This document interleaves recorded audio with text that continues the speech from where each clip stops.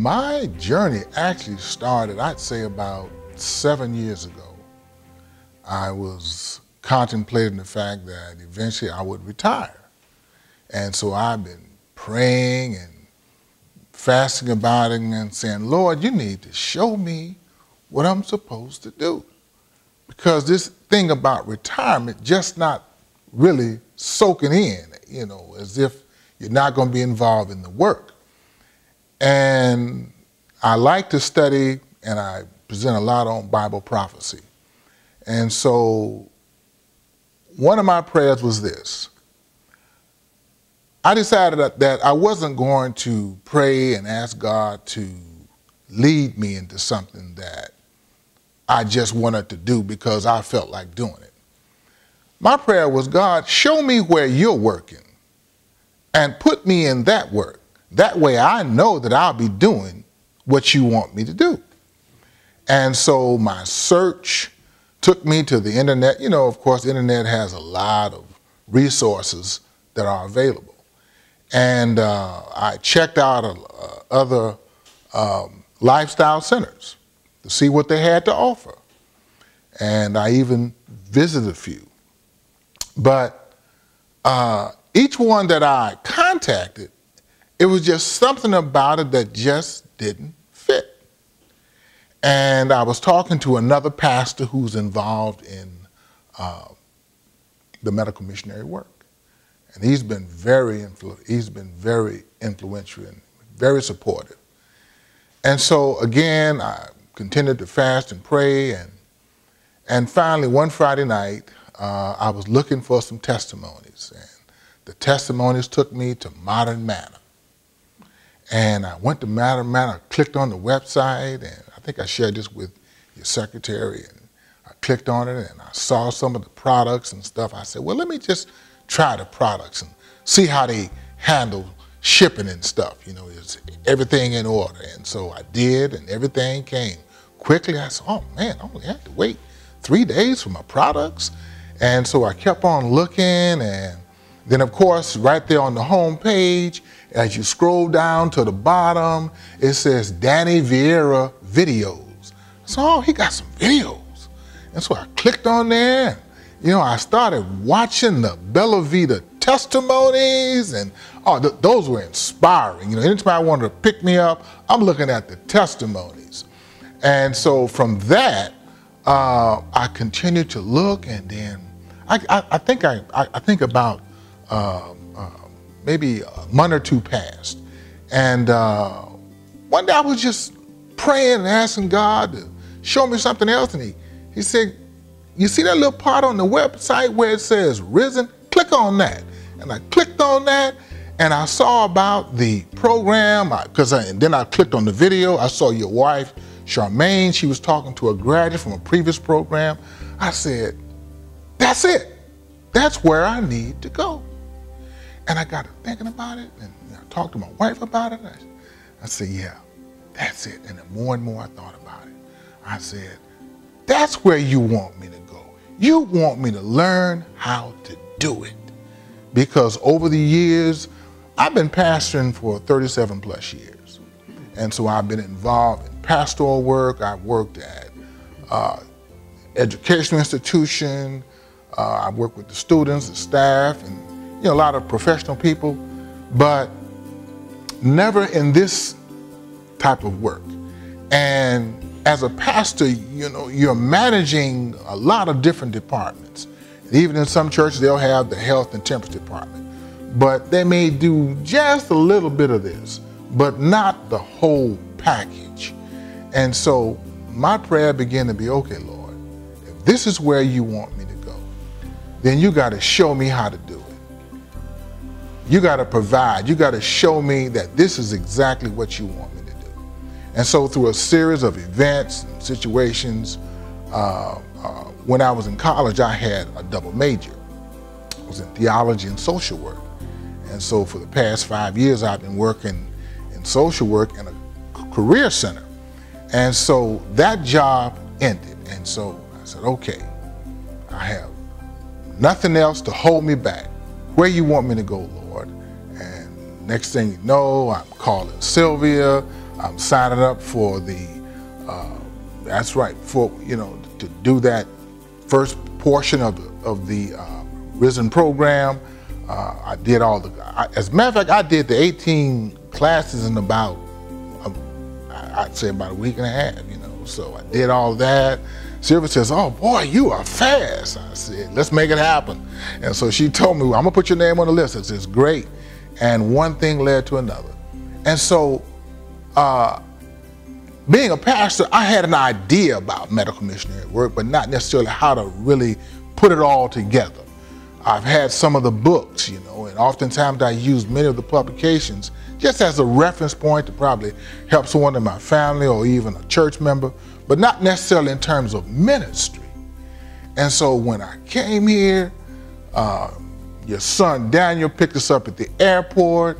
You know, I met some of the other guests, and you know, that was good. And you get here, and you know, Sunday everybody's talking about that last meal that you're going to get because you're not going to eat anything for the next 5 days.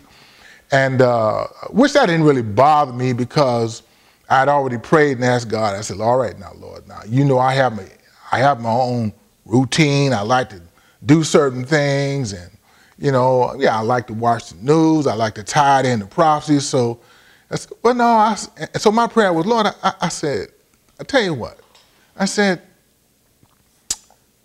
help me to stay focused on medical missionary work and that only. And that's exactly what I did. I didn't take any extra books. I just brought just what I needed so nothing would distract me. I didn't watch the news or any of that stuff. I just kept my mind focused. And so when we started the program that Monday morning, and you gave us our manuals that outlined the entire program, I'll never forget it, Monday and Tuesday, where you were talking about you can take this portion of the program covers the Bella Vita 10-day cleanse, and we can use that to implement in our own program. And then the rest of the portion is dealing with Risen, and then you started those first 5 days. I'm just going to deal with that aspect of it because as a pastor, we're always thinking about organization and how we can put it all together. And infrastructure is so very, very important. And so once you put that manual in my hand and I understood all of that, I perused that all Monday and Tuesday night. I had what I came for. I didn't have to do anything else. I was satisfied. But nevertheless, you know, after watching other testimonies and learning about what actually goes on in a program, I saw that as a Risen student, I was in more than just a student role. I got a chance not only to be a student, but I got to be able to see how I would actually function as the director of my own program. And then going behind the scenes and being able to work with the staff and seeing how everything goes on. You talked about in the class what it takes to prepare for a program. All of that's very, very important because that type of logistical information can create all kind of damage for someone who's never done it before. And so that was very beneficial. And of course, the daily routine. I mean, there's nothing you can do about that in terms of the effect that it has on someone, but it's very beneficial. I think I've oftentimes had different cleanses and so forth, and I've done fasts, but nothing like this. And being able to take the different drinks, the Formula 1 and the Formula 2 and the poultice. And I remember one of your videos, I think it was the Bella Vita movie, where you talked about we packed that colon. And I got to thinking about that. I said, man, he's stuffing this stuff down me. And then we're drinking the carrot juice and the Paratox and the blood purifier and all the different juices. And really, you really don't get hungry. You don't have a chance to get hungry. And it's designed to deal with cravings and so forth. And another aspect, which I really thought a lot about, I didn't think I'd be able to do it because of all the fluid. I actually looked at it between the cleanse and the detox, all of that, the water. We drink over a gallon of water plus another gallon of juices. That's 2 gallons plus. And I said, man, there's no way I'm going to be able to run. And every day, the enforcer was right there with you. Everybody know who I'm talking about. I'm not going to mention his name, but he's a good guy. I'm talking about John. But John made sure, you know, he helped to make sure that we was out there doing what we were supposed to do. And so we had a chance to go out and exercise and come back from the exercise. You get in the gym. And see, the beauty about that is you don't have to wonder, what do you have to do? The program's already laid out there for you. There's no opportunity to be bored at any time because you have something to do. And you have the freedom to do it, but at the same time, there's structure. But what's really beneficial is the fact that you got 11 other people doing the same thing that you're doing. So you can't forget, because if you think that you might forget, someone's going to remind you what you're supposed to be doing. And so that is a blessing. So another thing that I liked about the program is this, and outside of the instruction that we receive from you and all of that, I think another thing is the benefit of interacting with the other guests, because they bring talents and gifts from different parts of the country, the world, that we all don't necessarily have. But by interacting with each other, I've gotten all kind of ideas and benefits, because you're learning what they're doing in their places, in their churches, in their cities, and what they'd like to do. And so a lot of good information I have gotten just from the interaction. And as always, it's very encouraging to know that somebody else has the same mindset as you. Another benefit as a pastor that I have received from this program, I have always really wanted to see a ministry whereby I could follow the model plan of Jesus. And I've never been able to do it for various reasons. But, you know, you read in the scriptures where it says Jesus was preaching and teaching and healing. All three of those. And I said, look, so you want me in my retirement years to do it all over again, only follow your plan. And that's it. So I feel that coming here to the Risen program, interacting with you, Danny, even though when I met you the first time in person, I felt like I already knew you because of what was on the videos, what I had a chance to view earlier. I wouldn't change anything. I'm definitely going to encourage pastors to be a part of this program, to get involved and come. In the church that I'm with, young pastors who are preparing for the ministry. Because I've done the work of a literature evangelist, and I was the director of a department, so I taught Christian salesmanship.